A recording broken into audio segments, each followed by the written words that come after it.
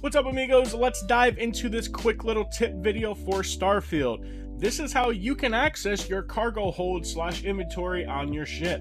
This is something that eluded me yesterday after release and I couldn't figure it out, but it was just me overlooking it, just as you might be.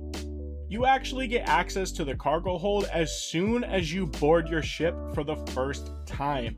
All you have to do is, while you're boarded, this is important, make sure that you board your ship, open up your inventory screen, and on the bottom right of your inventory screen, when you're in your ship, you will see cargo hold. For me on PC, my keybind is Q.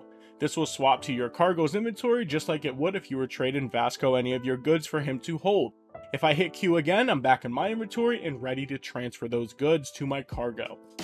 The base mass / weight limit your ship can hold is 450. This can further be increased by upgrading your ship as you progress through Starfield. On my ship here, I tossed a bunch of resources from my last voyage, couple spacesuits to sell when I return back to New Atlantis. This is definitely nice to utilize if you don't want to go back to New Atlantis to store and sell every 30 minutes because there are a ton of items in Starfield. So I hope this little tip helped. If it did, don't forget to like the video and subscribe for more Starfield related content. And until next time, amigos, take care.